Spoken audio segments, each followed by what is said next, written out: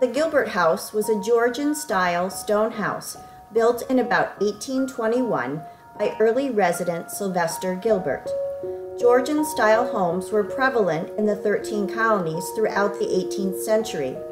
These homes typically are constructed of stone or brick, with a symmetrical arrangement of windows and doors on the front of the building. Windows are usually multi-paned sliding sash windows in a 6/6 pattern. The front door may have a transom window over it. The Gilbert family lived in this house for 50 years. Silvester Gilbert was born in Otsego, New York on September 24, 1787. He came to Ogdensburg in 1810, establishing himself as a hatter.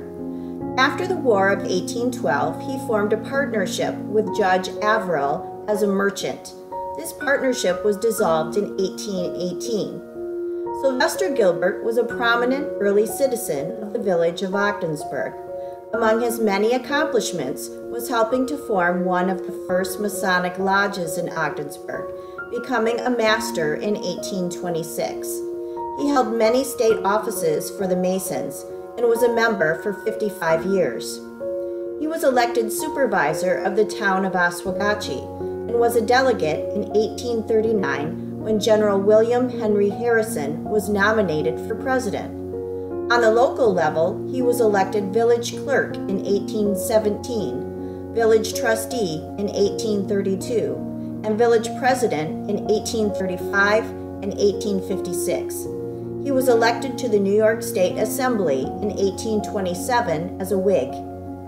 Gilbert was named the commissioner of the Oswegatchie Navigation Company in 1831, which was formed to dig canals linking Black Lake, Gouverneur, and Canton. He was elected as a vestryman and warden of the Episcopal Church and was instrumental in completing the building of St. John's Episcopal Church here in Ogdensburg. The Ogdensburg Academy was established in 1835, with Gilbert listed as one of its trustees. He married Lois Rainey in 1818, who died in 1819. They had one son.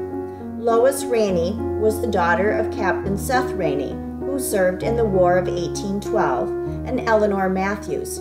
He then married Nancy Ann Seymour, daughter of David and Nancy Seymour. They had 12 children.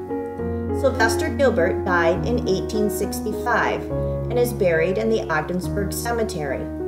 After his death, his fellow Masons passed a resolution which said, "His life has been characterized by a high tone of moral worth, which won for him the regard of his fellow citizens."